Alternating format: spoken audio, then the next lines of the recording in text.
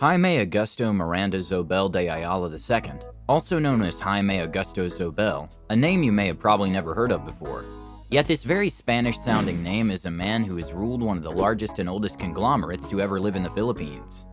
The man himself, a Filipino billionaire, is the owner, chairman, and board member of some of the biggest firms locally and even globally.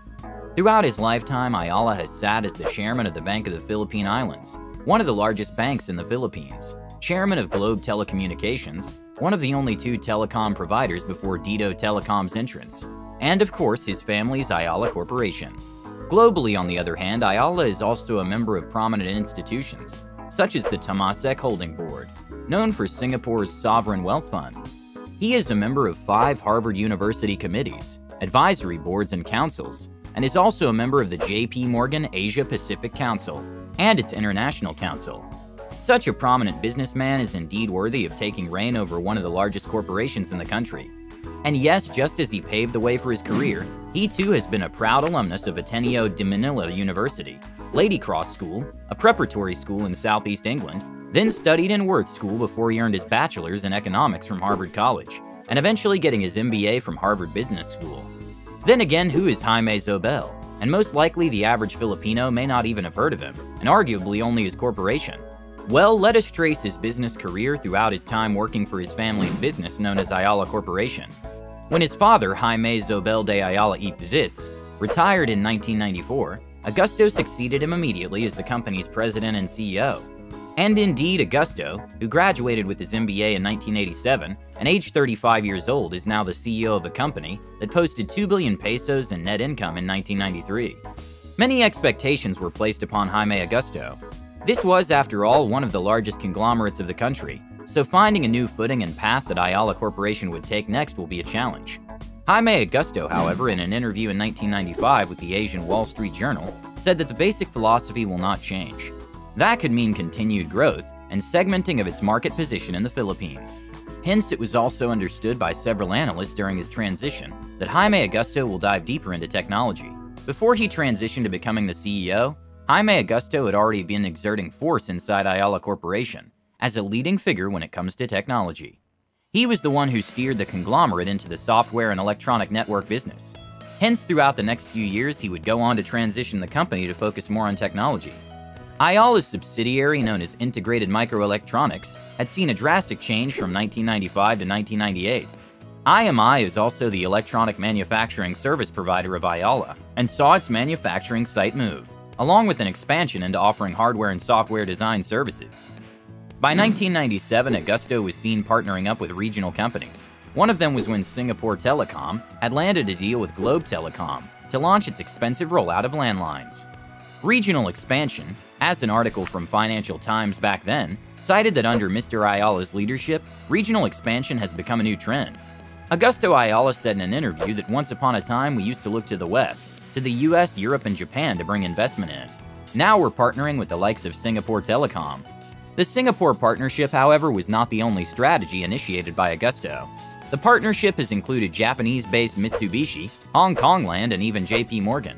By the end of 1997, despite seeing the Asian financial crisis happen in earlier months, had seen the company post a net profit of 6.3 billion pesos, more than triple what it was back in 1993.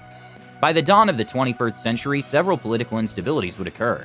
Seeing the resignation of President Joseph Estrada was a key part of the start of the century. Little is known, however, that amongst the thousands of protesters in the crowd was Jaime Augusto, who saw the protests chanting Estrada slogans. Hence, when the resignation came, Jaime Augusto had been a big backer of Vice President turned President Gloria Arroyo, who has also garnered endorsements from top business organizations around Manila. Prior, however, Augusto's actions in the earliest years of the 21st century were not limited to his political attachments, but rather, as an article by the Financial Times cited a new vision, Jaime Augusto had embarked on to present his company's vision for the new economy, presented exactly in March 2000. The presentation saw Mr. Ayala shift the company away from a slow-moving conservative image to one straining to be at the forefront of the internet and e-commerce. Having owned the country's largest telecom provider, Globe Telecom, was a chance to prove that. Part of the Ayala Group, known as iAyala, was going to link with Globe to develop mobile internet access via wireless application protocol technology. Mr. Ayala cited that internet access in the Philippines is likely to increase via mobile phones, given their increasing popularity and relatively low computer penetration rate.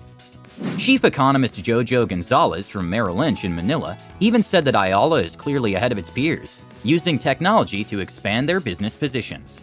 Mr. Ayala, not limited to his dreams of developing mobile technology, has also pushed BPI into internet banking, and even saw Ayala announce a $15 million in venture capital funding to support dot-com startups.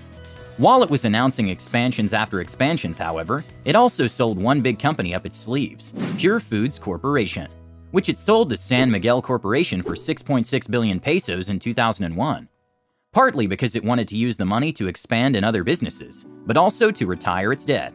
By 2004, Ayala Corporation was seen hitting 43.6 billion pesos in total revenues, with about 7.1 billion pesos in net income. Globe Telecom, on the other hand, had grown massively with net service revenue of about 52.7 billion pesos and over 12.5 million subscribers, as it continued to present its strong wireless services. Its success, in simpler words, had grown ever since Jaime Augusto had taken the helm as the company's CEO. Part of the reason? Their regional strategic partnership, which Jaime Augusto had initiated a few years back. BPI had Singapore's DBS Group as a 20% partner, whereas Globe Telecom had Singapore Telecom as a 24% shareholder. In other words, these world-class Singaporean firms were bringing technology and experience to the Philippine market. His father and predecessor were cited as being proud in Asia Inc., a magazine from Hong Kong, after the relentless way they pursued digital mobile phones and made Manila the world's texting capital. The next challenge, however, was to develop a 150-hectare former military base near the booming property of Makati's Central Business District. Exactly 8 years ago in 1996, they had failed their bid to win the development of Fort Bonifacio, which was won by Hong Kong's First Pacific. Yet their deal collapsed, leading Ayala to acquire the stake. And yes, that led to the construction of Bonifacio Global City, which was done through Ayala Land. Between 2005 and 2006, however, Jaime Augusto would lead the company yet again, on a different path. First, in 2005, it sold some of its shares to Singapore Telecom, which was about a 5% stake for the price of 6.6 billion pesos. Secondly, it was also in that very year of 2005 that the Bank of Philippine Islands, its banking subsidiary, had entered the Best Bank Award and was the only bank in the Philippines named for that award. Why? Well, BPI had continued its sheer scale of growth. Its annual report in 2005 has shown that its total assets had grown from 402 billion pesos in 2002 to over 529 billion pesos by 2005. By 2006, Jaime Augusto had announced a big move. After Ayala Corporation had acquired a stake in the call center, operating company known as eTelecare Global Solutions, and as he stated, they're looking for more. This matters because Jaime Augusto said that he planned to open more call centers in the Philippines, and is hoping that the revenue from this industry will yield a surge of about 6-folds by 2012. In other words, if we compare what they did in 2006 to today, they have indeed become a big player in the entire call center industry of the country. The world, however, would not continue to grow, as evidently shown in the 08 and 09 global economic crises. This set an alarm for Mr. Zobel. Hence, in April 2008, he would set an announcement that the company will be taking a hit, expecting that they're now expecting slower growth, which by the third quarter of 2008 saw their profit plunge in several subsidiaries. IMI fell by 13% in net income, whereas companies under the entire conglomerate fell by 25%. Despite dropping income, the company has still continued to pursue capital expenditures, meaning they kept trying to grow the business. They even sold more stakes from Globe Telecom, which was picked up by Singapore Telecom. In mid-2008, Singtel held over 47.3% of Globe, whereas Ayala held just 33.5%. Jaime Augusto attributed the sale because they want to reallocate and turn over capital to start a new investment cycle. Throughout the next decade, Ayala Corporation would continue to see growth after growth. Ayala Corporation's share price would rise from a share of about 300 pesos in 2010 to as high as 948 pesos by 2019, before COVID-19. And as of the time of writing, it's currently trading at 750 pesos a share. Likewise, the company's growth was seen through actual statements. Total revenue grew from 174 billion pesos in 2015 to over 251 billion pesos as of the latest 12 trailing months. But anyway, what do you think? Let us know down below. Thanks for watching.